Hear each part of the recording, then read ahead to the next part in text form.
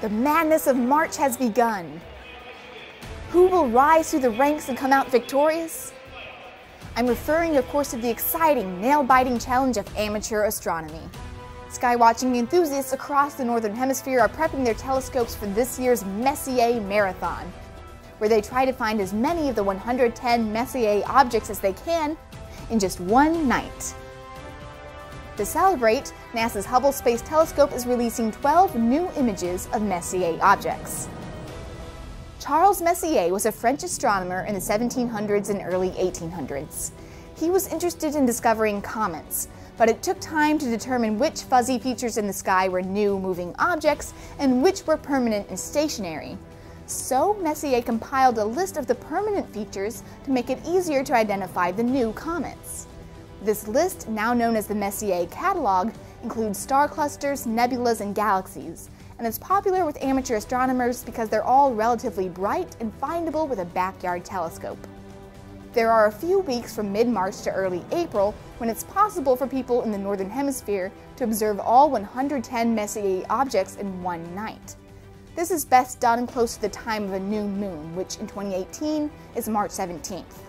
Many astronomy clubs across the globe organize Messier marathons around this time, and only people with the most skill, endurance, willpower, good luck, and darkest skies manage to find all 110 objects before the sun rises. The Hubble Space Telescope has plenty of skill and the darkest sky possible, but it doesn't have the agility to point toward 110 objects in different parts of the sky within 12 hours. Over the years, though, Hubble has provided fantastic zoomed-in images of most of the Messier catalog.